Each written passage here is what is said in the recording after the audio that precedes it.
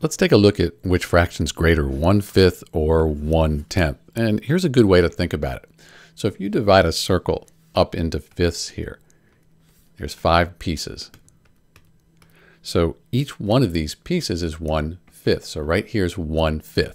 So you can see how large 1/5 is. But to make this into a 1/10, we need 10 even pieces. So like this here. So now if we take one piece, that's 1/10. And you can see that 1/10, that's going to be a lot smaller than 1/5. It's going to be half as big as 1/5. The other way to do this, if you're trying to solve it mathematically, is like this. If we had the same denominator here, we could just compare the numerators.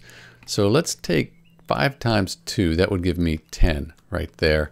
And then because I did this to the denominator, let's do it to the numerator times 2.